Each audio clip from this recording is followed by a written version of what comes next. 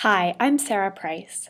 Today's tip is how you can change the font size in Gmail, Google Calendar, or actually most sites on the web.